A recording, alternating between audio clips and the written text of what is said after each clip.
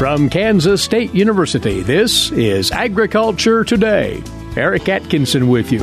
And ahead today during his weekly grain market segment, K-State's Dan O'Brien will provide a full update on local grain price basis levels at Kansas elevators and the pricing opportunities those may or may not be offering to you producers now.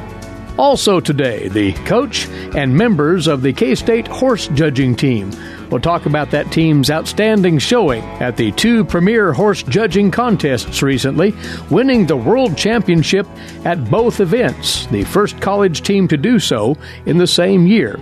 Featured are K-State's James Lattimer, along with team members Emily Meier, Leslie, and Emily Prugh.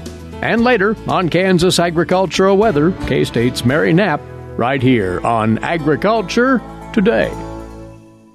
What is radon? Home exposure to radon gas is the leading cause of lung cancer death in the United States for non-smokers.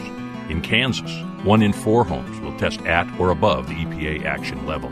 The Surgeon General recommends all homes be tested and fixed if necessary. Visit kansasradonprogram.org for more information. Test, fix, save a life. This message brought to you by the Kansas Radon Program, the Kansas Association of Broadcasters, and this station. You're listening to Agriculture Today, our Friday edition. Thanks for tuning in, as always. To the grain markets we go, and providing his weekly commentary on the trading trends, Dan O'Brien, grain market economist, K-State Research and Extension, along with us from his office in Colby, northwest Kansas. It could be generally said, Dan, that the grain markets, as we finish up another trading week, still looking for some kind of stimulus to the upside, post-harvest now. What we want to do largely today is center on local basis levels around Kansas, and there are some interesting stories afoot out there. Let's begin with corn. Well, yes, the downward trend we've seen in corn futures starting towards the end of September when we were up to a little over $4 down to about $368.5 on yesterday's close for Deese corn. No doubt discouraging for a lot of ag producers when they look at the futures side, and it really does bring up the question of what we're doing in local cash markets to try to pull grain into users' hands. It does look like for corn basis levels that we're running relatively strong, and just in some areas of the state really strong in comparison, I guess, to where we've been over the last several years. So kind of looking at the snapshot of 2015 to the present and where we're at, again, when you look at the western part of the state, again, the most narrow basis we've seen in that time frame generally for corn had been in 2015, and we're running, again, in the Colby area, the Garden City area, just about as narrow, as strong as we've been in any year other than that. So that's showing that there's some demand pull, and if anything, a slight uptrend in some of those areas. Heading off, though, into the central part of the state, the Salina basis for the last about 2 months or so has been the highest by far. Well, by far in the grain market is by 10-15 cents. Anyway, but it's been pretty good. One Salina location we're looking at, not too bad also, the highest in the last 3 years anyway, in the south central location near Hutchinson. Atchison, pretty much a similar story in the northeast, again, at pretty close to the narrowest, strongest basis that we've seen over that time frame. And then you get down into southeast Kansas, and that's kind of similar really to what we've seen in Salina, in that we've got the strongest basis that we've seen in several years down in Columbus. So where does corn go in Columbus? Well, it heads off to livestock feeders off to the southeast of there generally. So you've got some demand pull going on. And I'm sure that although on the future side, ag producers have legitimate questions to ask about upcoming USDA reports and where numbers will fall out for supply, demand, et cetera, once we move down the line and actually get all the final info in. But at least as you look to the local side, you've got the need for corn to get into users' hands, and apparently the basis levels across the state are reflecting that demand. So, Dan, for our corn producers, staying right with this topic for the moment, should they be thinking about parlaying this local strength in basis into their marketing plan for new crop? I would think so. I think we're heading towards December. Probably the next time frame that a person wonders about would be the switch from the switch between tax years. Do people have the incentive to hold grain past the first of the year to get into the next year and then sell? Well, that's something to consider. If we've had a fair amount of production in a number of the areas of the state, and I think we have generally. So I think heading into December, I at least would be aware of what could happen in terms of basis moves. What the futures will do, we don't know, but probably the next big time frame where we could have a fair amount of volatility is out there on January the 10th with the next set of USDA reports. Now, your notes on the markets this week tell us that wheat basis isn't doing too shabby either of late. Yes.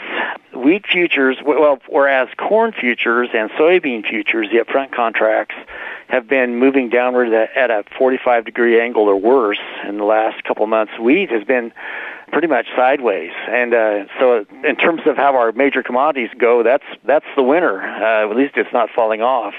But when you do look at basis levels, a very similar story actually between corn and wheat basis. Again, out in the West, not the narrowest basis we've seen since 2015, but close to it, if not tied to it. So, again, not tremendous weakness anyway in basis, holding up decently for, again, Garden City and Colby locations. But head off into the central third of the state, between Salina and Hutchinson, you've got either the strongest basis or just by a penny or two, the second strongest basis that we've seen, again, since at least 2015.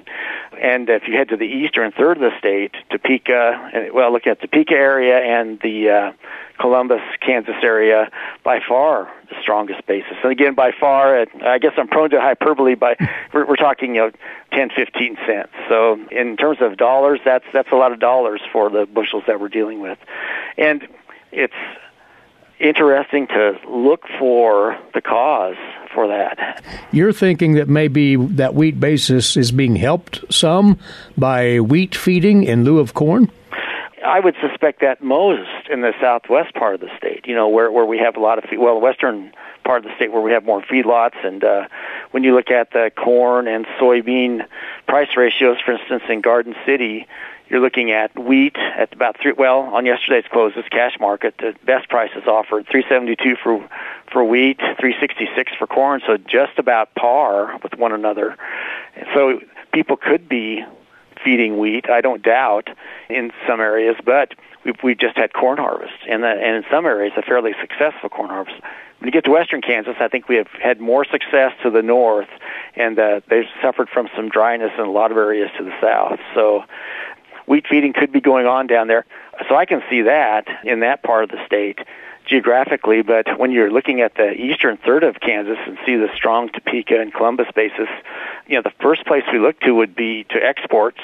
We have had some decent hard red winter wheat export movement. It's, again, not gangbusters, but it's, for instance, we've got 56% of the USDA's projection of 380 million bushels of hard red winter wheat, shipments and sales together. That's 56% of the way to the USDA's projection of 380, and we're about 46% of the way through the marketing year. Generally, that's an okay pace. They want to be a little bit ahead. So that's indicating that, there's some export demand. It's not completely docile.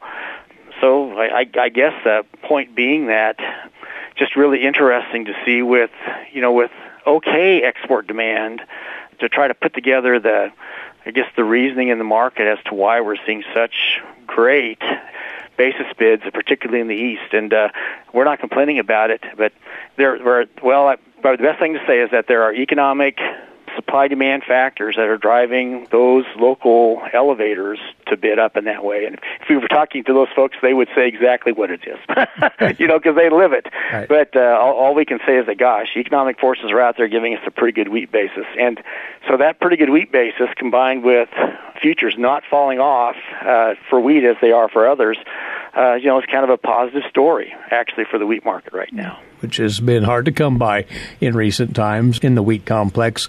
And lastly, to local soybean price basis, more of a mixed bag here, you say, Dan? Yeah, again, the western third of the state, more sideways in terms of where we've been of late. We did see a little bit of strength in the latter part of this calendar year 2019 was still a month or so to go, and a little bit of an uptick in the Colby area in the past few weeks, so that's positive. You do see some strength that had come in the Salina area in soybean basis, again, by 10, 15, 20 cents. So that was a positive. Heading down to the Hutchinson area, really kind of a weak up and down struggling basis for most of this year, but the last 2 or 3 weeks you've seen kind of a 45-degree trend to the strengthening side. So that's interesting to see. And that same type of pattern of recently seeing a little bit more strength in soybeans is also what you see in the Topeka, Columbus area when you look at basis trends. So, we have had some improvement now in soybean exports out of the U.S. Last week ending November the 14th, 63 million bushels, and that's as strong as we've seen for a while. So some of that demand pull in the export side starting to express itself apparently in terms of what local elevators are feeling as, again, the pressure to secure supplies, have them in hand, and then to be able to put those supplies in position to move on down the line to either crushers or to into the export market. So kind of a good harbinger, I guess, of what could come down the line for soybean exports and really the soybean market. Well, Dan's notes on the markets, as always, are comprehensive in covering these and many other market factors, and we'd invite you, producers, to have a look at those, posted each Friday on the agmanager.info website. Well, Dan, we'll be talking again in 2 weeks following the Thanksgiving holiday break. Until then, many thanks, and enjoy your holiday. Thanks, Eric. Take care. The weekly entry on the grain markets from Dan O'Brien, grain market economist, K-State Research and Extension. Well, next up, we'll hail the achievement of a group of K-State animal science students who just accomplished what none who had gone before them ever had. We'll explain when we return in a moment here on Agriculture Today.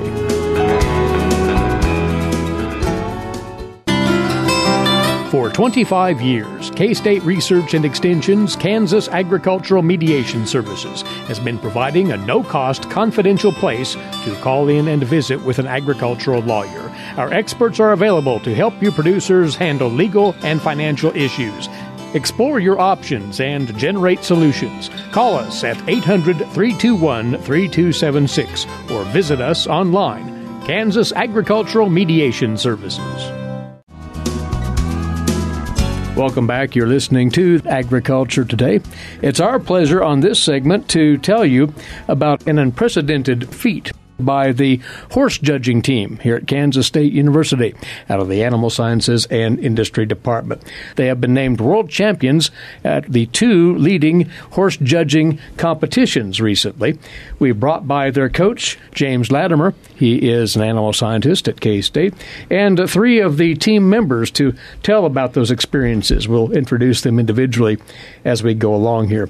James, this is a big doing, though, isn't it, in the realm of horse judging? The first time this has been done by a collegiate team. Yes, sir. So the first time that a four-year university has won both the American Paint Horse Association and American Quarter Horse Association World Shows in a single year. So this is the first time that's occurred. And talk about the competitions themselves. The AQHA, American Quarter Horse Association competition, it's been around for several decades, right? 40 years. We judged the 40th contest this year. And then the American Paint Horse Association is... that's a newer contest. It's 4 years old. But just to give some perspective here, especially with the AQHA, K-State has had success over the years in this competition. Yes, sir. We've had multiple world championships, reserve world championships. So this year, 2019 world champion at the AQHA. We did it in 2017, and then before that it was in 2010, and then we can keep going back from there. But here recently has had a lot of success. Explain a bit for those who aren't acquainted with the structure of horse judging at the collegiate level? What's involved? What classes, what competitions take place? Yeah, it's very similar to a livestock contest, where it's divided into the evaluation and then the oral reason. So we'll spend the morning evaluating all of our classes, and we have to be prepared to judge anywhere from 10 to 15 classes, but there was 12 classes at the AQHA World Show. 4 of those are halter, just evaluating conformation, and the others are performance. So things like Western pleasure, equitation, working cow horse, all those types of performance classes. And so we'll spend all morning evaluating, and then they'll spend all afternoon in the reasons room working on their oral reasons. So they have 2 minutes to defend their placings to the official. And especially on the performance side, these young people really have to have a firm grasp on a great many things, don't they? Yes, it's a lot. So it's Western pleasure, hunter on her saddle, horsemanship, equitation, trail, ranch riding, Western riding, hunter hack, working cow horse, tie down roping, heading. Am I missing something? I think that's about all. So, yeah. But suffice it to say, and we want to talk with 3 of the team members about this in just a second, extraordinary preparation is required to succeed at this level. Yeah, we practice, it averaged 10 to 12 hours a week. They would have started their year in the spring. We went to a spring contest in Oklahoma City that was associated with a American Quarter Horse show. They were a reserve champion team there. Then we came back in the fall.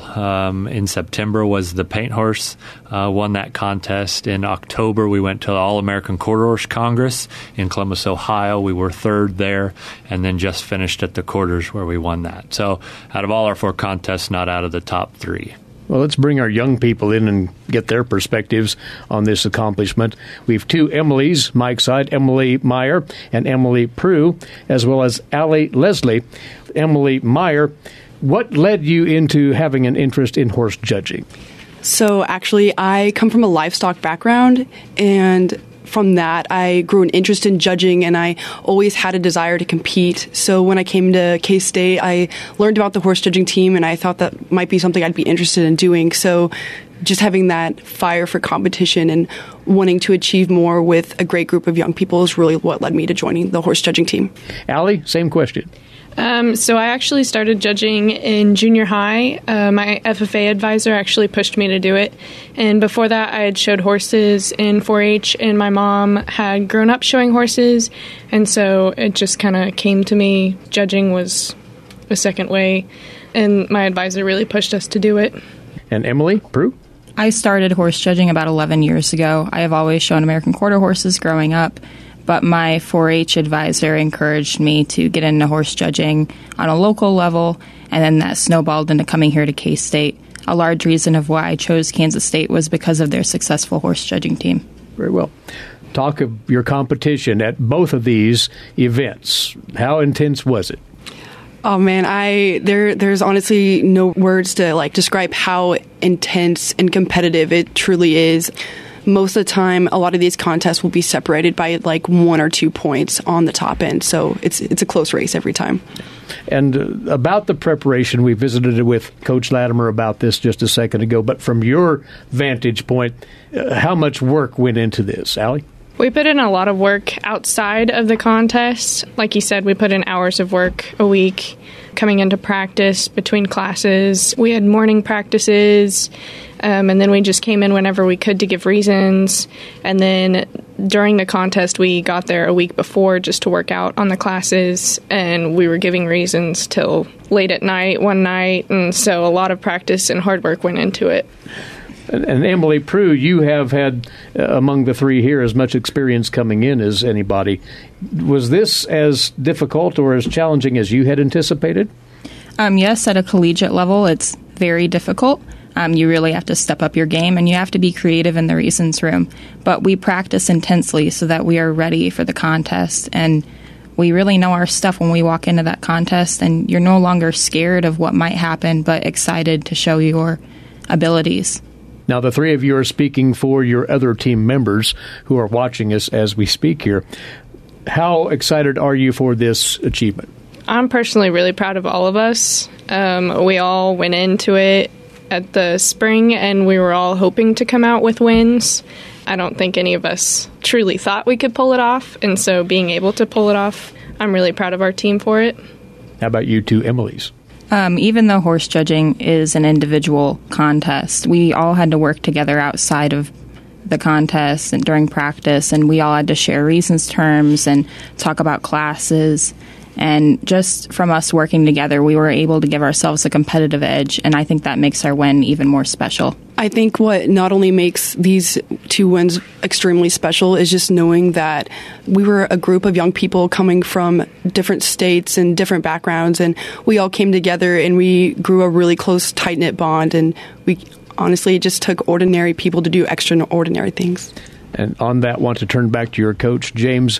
What made this group excel, do you think? That's pretty easy to answer when you look back as a coach and you have great years and world championship years, and then you have years that are the exact opposite of that, and teams that don't get their name called.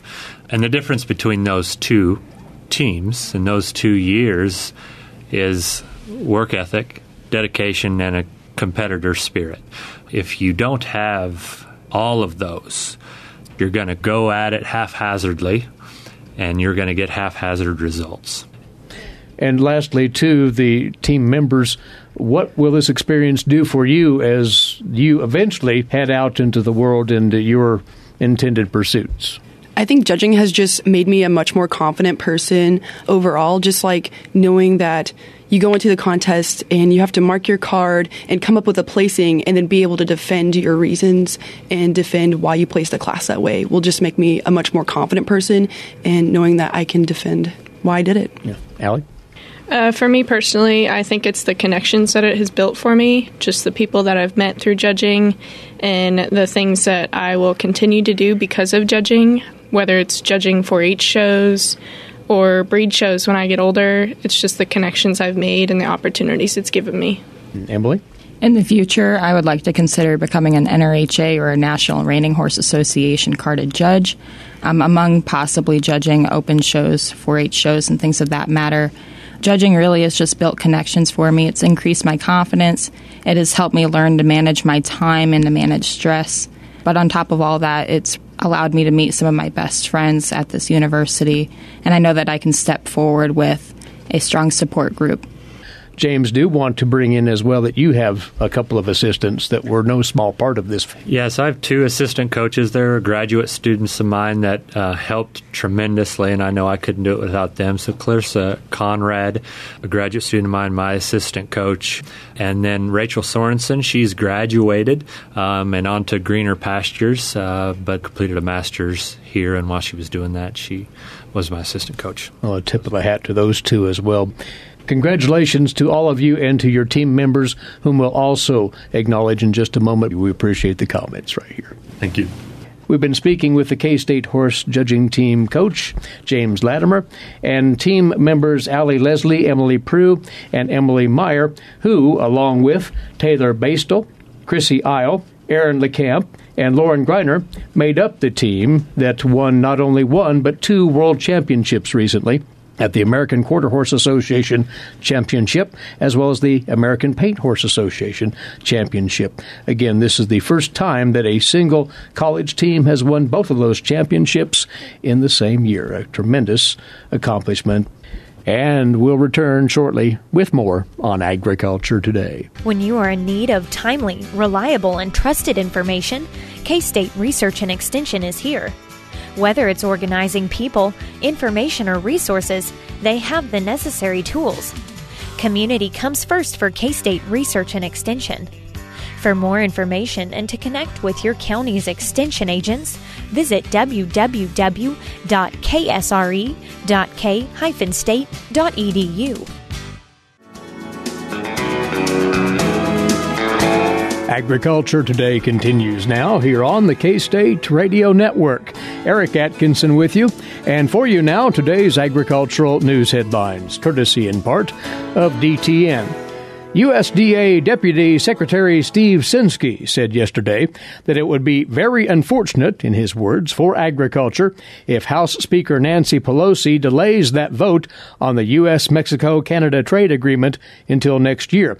Pelosi was quoted by reporters yesterday adding some uncertainty to the possibility of a vote on USMCA before the end of this year.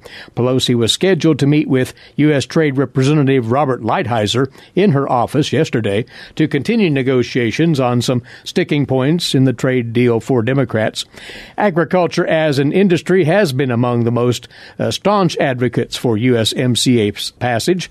950 groups and businesses signing a letter back in May calling on Congress to ratify the deal.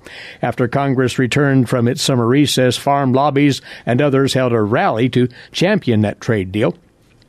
Now, earlier this week, the president of the AFL-CIO, Richard Trumka, met with House Democrats, pushing them to continue delaying the vote until further labor and enforcement provisions were made.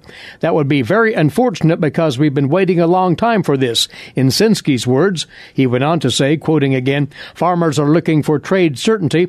The American people are looking for trade certainty, and I think it just postpones locking in an improved trade agreement." Sinskey added that the trade agreement locks in the current duty-free access that most U.S. agricultural products have going into Mexico. The deal also makes some improvements with biotechnology agreements and with access to Canada, Sinskey pointed out.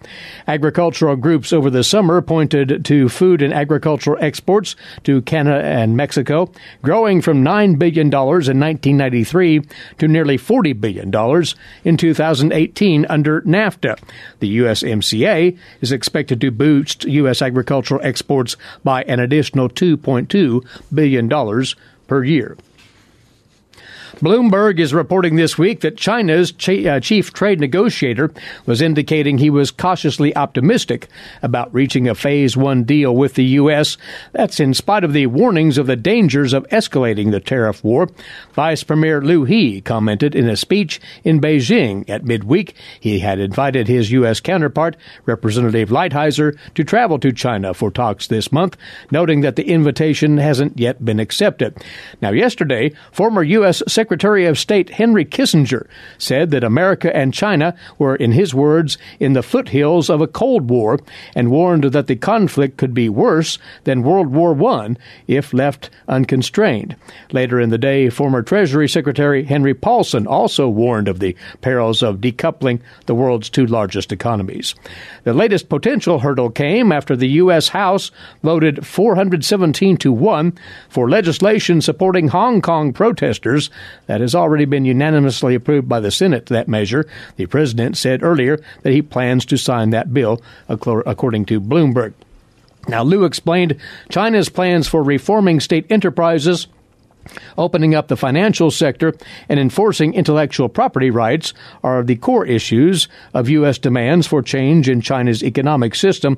However, in a separate comment, he told one of the attendees that he was confused about U.S. demands, but was confident that the first phase of the agreement could be completed nevertheless. U.S. and Chinese trade negotiators will continue communicating closely and work toward a Phase 1 deal. That's according to Ministry of Commerce spokesperson Zhao Feng at a briefing in Beijing yesterday, responding to questions including whether the two sides agreed on agricultural purchases and tariff removal, as well as a media report on the timetable for such a deal. Zhao said that the rumors related to all of that were not accurate.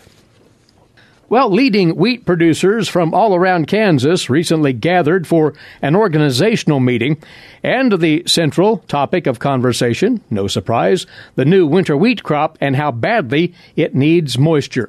Marcia Boswell has the details on this week's Kansas Wheat Scoop. Marcia? Wheat is a resilient crop thanks in part to the cutting-edge genetics that modern varieties have. But even the hardiest of plants need a rain every now and then. At the November 19th meeting of the Kansas Association of Wheat Growers, board members from across the state reported on current crop conditions and expected acres in their areas. One theme through the meeting was the need for a refreshing drink for newly planted wheat. While subsoil moisture is adequate in many areas of the state, the topsoil is bone dry. Chris Tanner of Norton said that his area has seen no measurable precipitation since the third week of August. While the lack of moisture is a serious hurdle for newly planted and emerged wheat, it did make for a quick fall harvest for farmers. This is a stark contrast to last year when substantial rains led to delays in fall harvest, which meant that many expected acres of wheat were left unplanted. This year's efficient fall harvest means that wheat acres in central Kansas may be up in comparison to 2018, but board members in nearly all other areas of the state reported either a drop in acres of around 10 to 15% or acres left unchanged. Justin Knopp of Gypsum said that acres in his area may be increased, but farmers have run out of moisture to justify planting more acres. Knopp's area was hit particularly hard with rains and flooding last year, so to go from finding a fish in the middle of a wheat field, something that really happened to him after flooding had receded, to needing a rain to get next year's crop off the ground, highlights the extremes that farmers have to work through year after year to raise their crop. Michael Jordan of Beloit also reported that a sharp decrease in temperature toward the end of October meant extreme damage to his newly planted wheat. He said about 2 to 3 days after it emerged, temperatures plummeted to about 4 degrees Fahrenheit and killed those plants to the ground. I'm not sure if it will come back or not. Eric Sperber of Colby has heard a mixed bag of acre reports from his area. Sperber, an associate board member, has a unique perspective with the connections he has with his clients at Cornerstone Ag, the company he's the CEO of. These customers help him get the big picture of production in the area.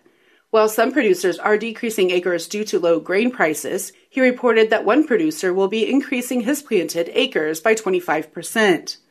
Sperber said that he found wheat is a really important part of his cropping rotation. After years of planting dryland corn on dryland corn, he recognized that he needs to add wheat back into his rotation to deal with weed pressure and a host of other agronomic reasons. Planting shouldn't just be based on the economics of the grain across the scale at this point. Wheat offers many other advantages in a modern farm operation.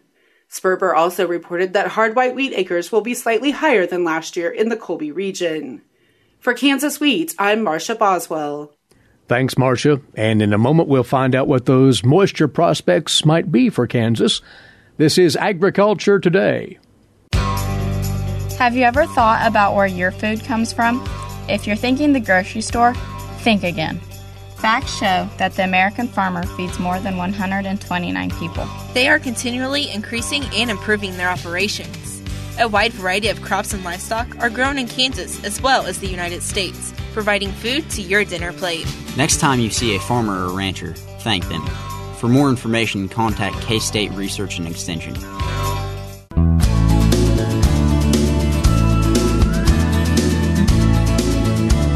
For you now on Agriculture Today, the very latest on the Kansas agricultural weather scene. As we touch base once again with K-State Research and Extension climatologist Mary Knapp, who happens to be on the road today, but good enough to join us once more. Well, Mary, the story is moisture, the lack thereof. There was some rainfall and even some light snow here and there the past week, but modest amounts at most. Right. Probably the biggest news is they actually had measurable precipitation in western Kansas. It's been almost 3 weeks since there's been anything that has been measurable, so that has been welcome. Unfortunately, there's a long way to go before we see any improvement in the situation out there. It should be noted that that moisture fell after the end of our monitoring period for the U.S. Drought Monitor. And not surprisingly, we've had some expansion of the abnormally dry conditions. The northern part of south central Kansas filled in with abnormally dry, as did parts of northwestern Kansas. The other thing is there was expansion of both the moderate and severe drought and the introduction of extreme drought in those parts of southwest Kansas that have been in the severe drought category for going on over a month now. That situation in southwest Kansas has been building up to this point for quite some time. And it did cool off again the latter half of this week. In advance of that, pretty warm conditions, Mary. We had a seesaw of temperatures. So we had both the very warm and the very cold. And at this point, it looks like it's going to come out pretty close to even for the week. If we look at the period through Tuesday, we were actually colder than normal for most of the state, the exception being the northwest corner, which is not usually the case. Looking ahead to the coming days then, there is moisture in the forecast, you say, through Thanksgiving Day and maybe a bit beyond. But how much are we talking about here in amounts? Well, when we look at the quantitative precip forecast, if we look at the week period going through next Thursday evening, the amounts are on the fairly light side. The southwest corner of the state may see as much as 1/10 of an inch. They're in the 100th to 1/10 of an inch band. There's a band from northwest going across central Kansas and down into southeast that may see 1/4 to 1/2 an inch of moisture. What we're really seeing in this pattern is to our north, fairly light amounts of precipitation. To our west, along the Rockies, heavy amounts, and that carries down into southwest U.S., particularly Arizona and New Mexico, where they may see as much as 2 inches of moisture.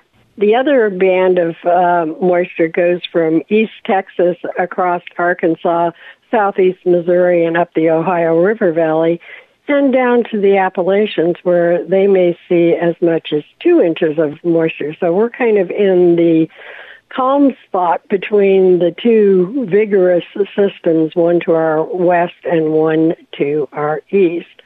Problems for anybody that has travel plans: if you have airline connections that originate on the west coast or the east coast, you may run into some difficulties. If you're driving through the central northern plains, less problematic, at least at this time. We are watching the fact that there is a very ample supply of moisture from the Pacific on the southern edge. The question will be where and when does that kick northward? And that is unknown at this time, of course. So, yeah, at this point, it's kind of hard to say which way it will go, and that would be anybody who has travel plans for this holiday weekend or is looking at any activities that are impacted by weather. You really need to keep abreast of the updates because these could change very quickly. And a brief glance to the extended outlook beyond Thanksgiving Day and into the first week or two of December. What's expected there? Well, when we look at the Climate Prediction Center's outlook for the 6 to 10 day period, which covers November 27th through December 1st, they have a very strong probability of above normal moisture in the desert southwest, fairly strong across most of Kansas, and in fact over most of the U.S. The Florida Panhandle and the extreme Pacific Northwest may be on the dry side, but for the rest of the country, it has a good pattern for wetter than normal. On the temperature side, we're still going to be in a slightly warmer than normal pattern. The cold air is building in the Pacific Northwest, extending to the about the front range of the Rockies. If we push out a little bit further and look at the 8 to 14 day outlook, which carries us through the 5th of December, precipitation probabilities are still favored to be above normal, keeping in mind that normal for us at this time of the year isn't a whole lot. Right. On the temperature side, that warmer than normal pocket is pulled down to Texas and along the deep south, with the above normal expanding out of that Pacific Northwest across the northern plains and into Kansas. Oklahoma is kind of the boundary line between the warmer and cooler than normal conditions. All right. Well, as you said, Mary, if folks take due care, it sounds like travel within the state of Kansas during the Thanksgiving holiday will be fairly manageable, but do check if you are traveling further outward and see what the weather conditions are likely to be and how those might influence your travel plans. Well, and I would remind people as well that it doesn't take a lot of moisture if it's right at that freezing level to create problems. So pay attention to those changing road conditions because we will be borderline on the temperatures as far as, remember, normal at this time of the year is below freezing for nighttime lows. So keep in mind that we could have some icing with that. We'll talk again in 2 weeks. Mary, many thanks to you. Thanks, Eric. Mary Knapp, along with us, climatologist, K-State Research and Extension. And thanks to you as well for being along with us. Please rejoin us on Monday. Until then, Eric Atkinson bidding you a good weekend for Agriculture Today over the K-State Radio Network.